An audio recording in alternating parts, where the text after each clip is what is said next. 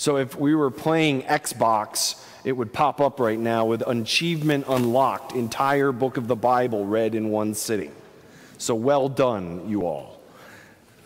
I'd like to look a little bit at what is going on in Luke, and we're going to look a little bit about what's going on in Paul and Philemon, and then we're going to say, what do these have to do with us, right?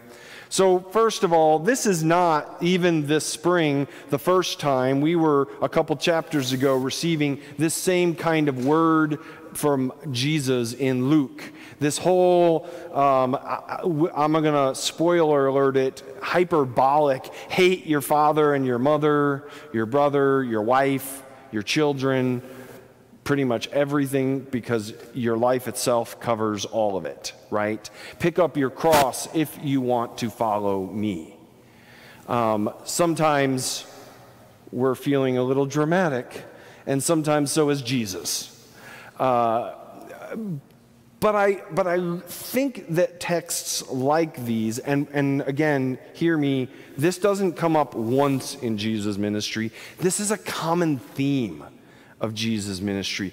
I think if we were to say, okay, Jesus woke up, had a bad day, said this thing, and disregard it, we'd be missing the fact that this is a repetitive theme, right? In Mark's gospel, Jesus' mother and brother and sister, Mark's gospel actually never mentions Jesus' father. There is no Joseph in Mark's gospel. Come to him while he's teaching in a house, and it says that Jesus responds that the only people who are his mother, brother, and sisters are those who do the will of God. There's this strong almost rebuke of his family of origin as he embraces what it means to have a family in God.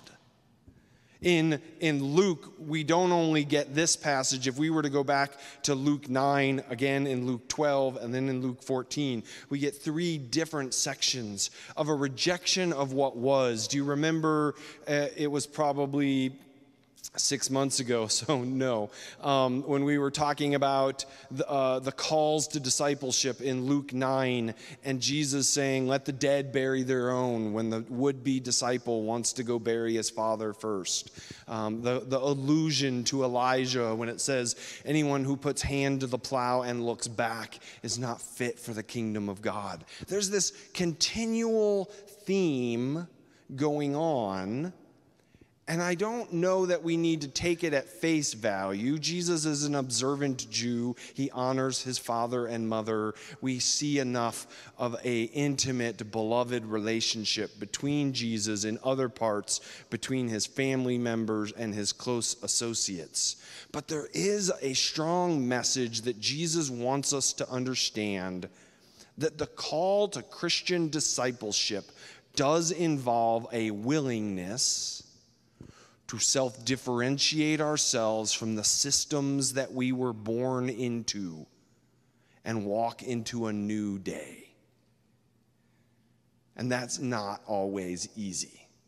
So I have to make sure they're not here. I mean, if they were here, I would just call them out. A few weeks ago, I did a wedding for, it turns out, my neighbors. And one of the groom's last name is Bat. And they are farmers for over 100 years out in Wilder. And when we get to the wedding, he's like, well, this is the Bats. They're all on one side of the river, and I forget what the other family was. They are all farming on that side of the river. And I ran into Lindy High, and Lindy had worked with Phil Bat, who was our governor, and I said, I discovered, I didn't make the connection, that they're actually related. And Lindy said, they're all related, right? So if you're in Wilder, I asked if they feud. They don't. They like each other. But you're either in this family tree or you're in that family tree, right? I think this is important to remember because this is very much how Judaism in its agricultural economy understood itself. You didn't move. You didn't leave.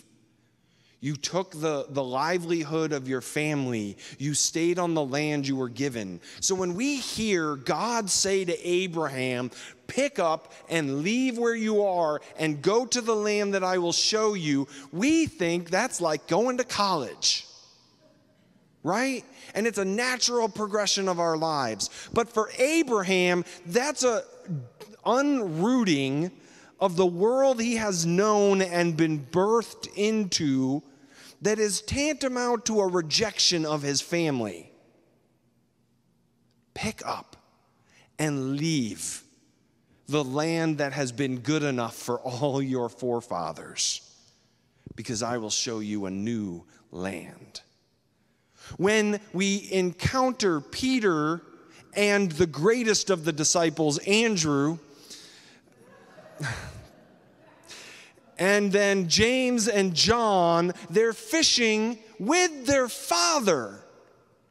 And this is one of those pieces of the text I always never want us to get behind. Because when Jesus says to James and John, drop your nets and follow me, they leave dad in the boat. And they start off following Jesus. And I'm imagining dad's like, how am I getting home? And who's hauling in the fish? There is an element of our scripture that wants us to wrestle with the fact that God envisions a kingdom of God, which we always hear as good news, and it is. But it's of a different order. It's of a different social order. And it requires leaving what we've known. And sometimes it does that in hard and even harsh ways. And if you want to know what I mean by that, you can ask my parents what it is like for their son to leave home and take a call in a church 5 states away. And ask them if there isn't a sense of leaving behind your family because you have family. We're going to set that here for a minute, and we're going to come over here to Paul. I love, by the way, to preach a day in which Jesus is hard to handle and Paul is gentle. It's just kind of fun that way, right? Although, as we dig into Philemon, I'd like to question just how gentle Paul is being. First of all, we're not entirely sure, but the best guess is that Paul is in Rome right now. He has 3 long imprisonments: Ephesus, Colossians, Corinthians, and then he is in Rome. The old man reference, the sense of passage in the geography as he seems to be talking about it, the fact that a letter is taken to Ephesus means he probably isn't in Ephesus now. We think he's in Rome. So this is somewhere near Paul's death. For those who enjoy it but don't know it, Paul's arrested in like 61. He's in jail, gets out somewhere around 62, and then we never really hear from him again, but we believe he stays in Rome and dies there, martyred somewhere around 64. So Paul's in Rome, and it seems to be the case that while he was in Rome, Onesimus, who was a slave of Philemon, has escaped, potentially did something wrong, some theft, but he fled. So Rome is a slave-owning state. There were bounties on escaped slaves.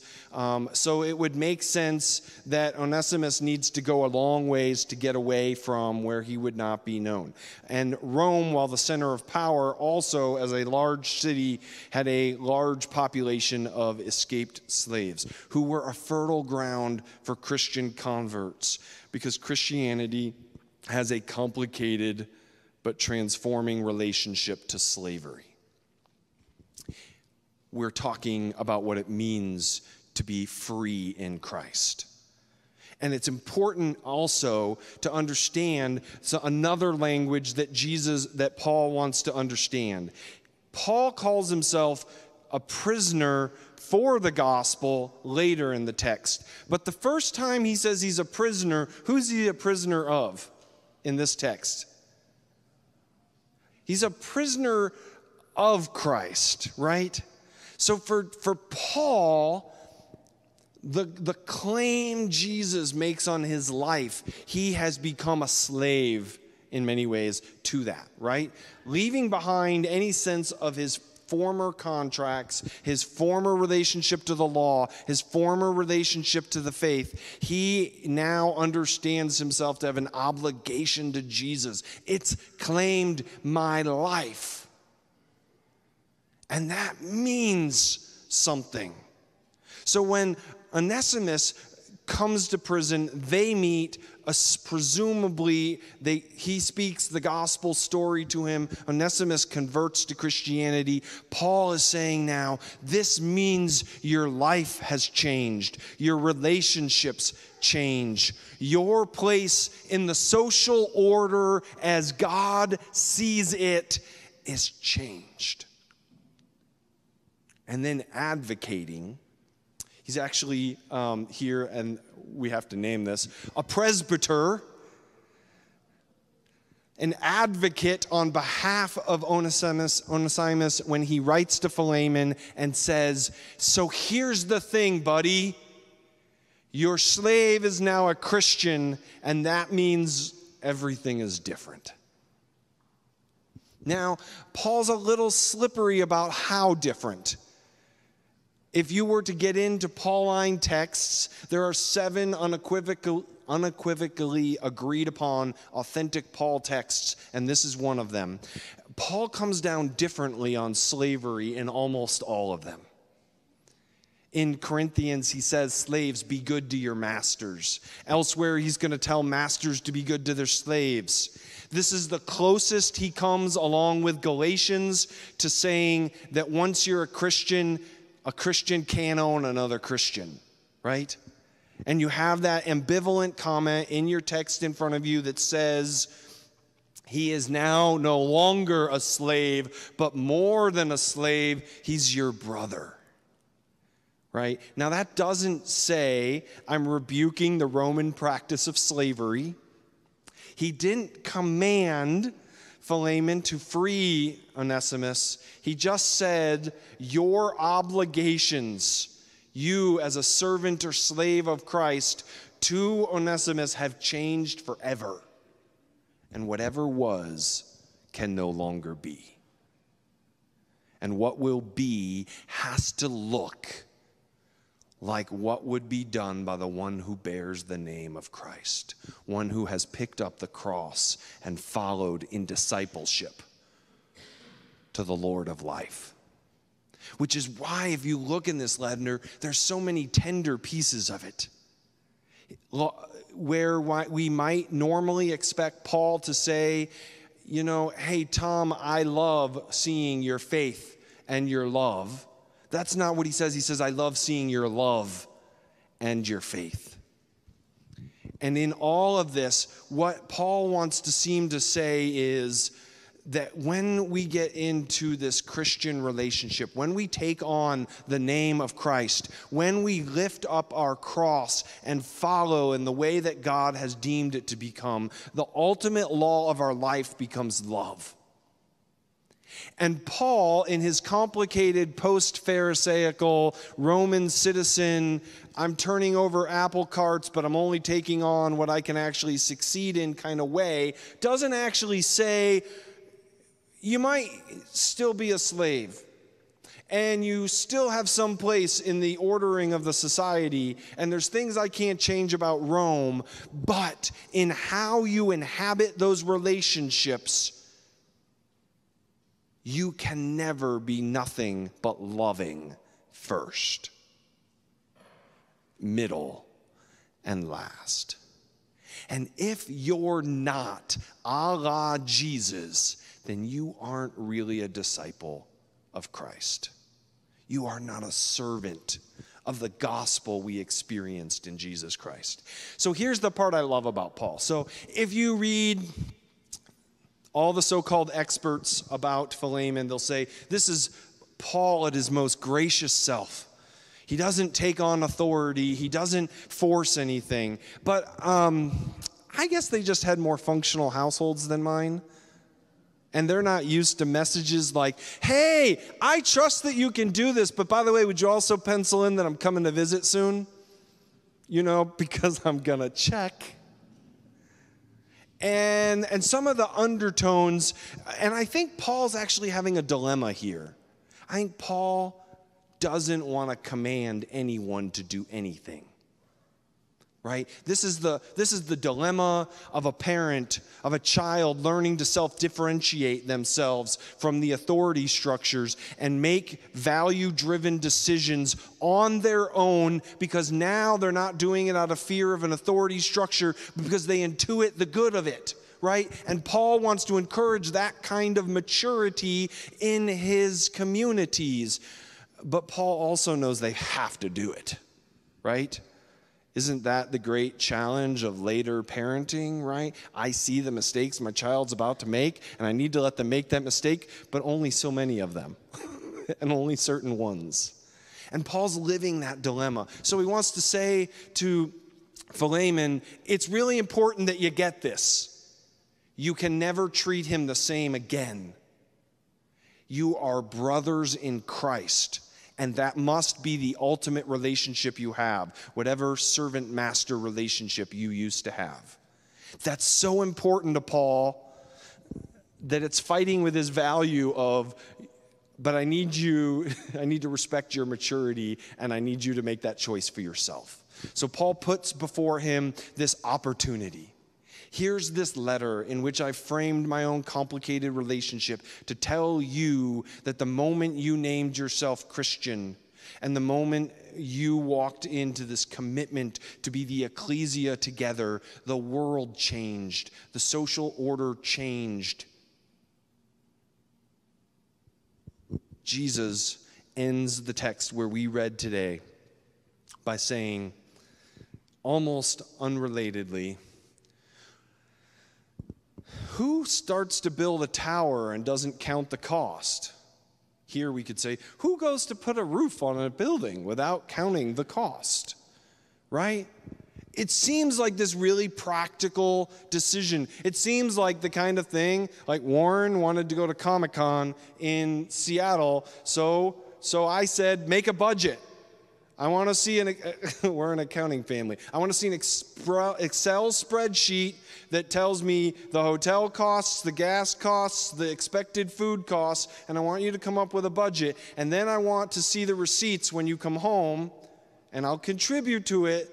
But this is about you getting to look at what's the difference between making a budget and then living in that budget and how easily we go over that budget, right? It's counting the cost. Yes, you can go to Seattle, the Comic-Con. I'll even help you do that. But I need you to weigh what it cost. And Jesus is trying to look out at this crowd of folk who say, oh, I really like what Jesus is about. And he says, yeah, but there's a cost to what I'm about. Paul picks up that same conversation when he looks at Philemon and said, you might not have counted the cost of what it meant to become a Christian, what it meant to become the head of a house church, what it meant to say that I am my brother's keeper, and my brother is anyone who finds themselves in need of my love. You might not have counted that cost, but the cost has come to be paid. And are you ready to do that? And I have to imagine that if we were able, as more than rhetorical exercise, to get Jesus and Paul here, they would look on us and say to us, what do you think it means to name yourself a Christian? What did it mean to you? We were asking this question at the first service, and then we sang this song, and the song was all the, I'm going to try not to let all my biases show, kind of happy, clappy, Jesus is wonderful and great, and my life is phenomenal because Jesus is in it. And I'm always a little skeptical of that voice, because I find my Jesus being in my life is a pain in my neck, right? Because there are so many times that I'm looking out, and don't you do this way? Maybe it's I'm going to balance the checkbook. Maybe it's I'm deciding if I want to go to Comic-Con in Seattle. Maybe it's I want to figure out that if I'm going to do that, what am I going to save money on? And I go and I see a really easy way to get what I want that seems to be in my self-interest, and then I'm like, Well, Jesus, could you just turn around for a minute? Because it's going to be really easy if I don't think you're looking. Right? Hey, Paul, could you not pay attention for a minute and write me no letters? Because it would just be so easy if I didn't have this strong claim on my life to keep working towards a world in which there aren't haves and have-nots, in which love triumphs, in which justice is palpable. If I didn't feel this sense of this drive, I had to tell my wife this week. Actually, I sat in a meeting because I joined 2 new nonprofit boards in the last 2 weeks. And the second one, I said, does any of you here want to tell my wife? And so I did tell her. I told her with the kids in the car so she couldn't yell at me too much.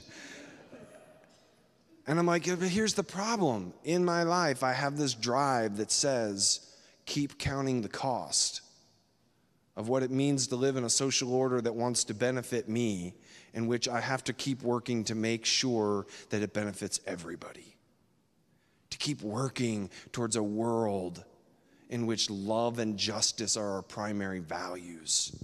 And that has a cost, and we pay that cost daily. And we bear the one who paid the ultimate cost. So Paul says, Rome may put me in prison, but I'm a prisoner of Christ Jesus. I'm a prisoner of God's love. And may everyone be able to see the truth of that in everything I do. Have you counted the cost? This is the word of our Lord.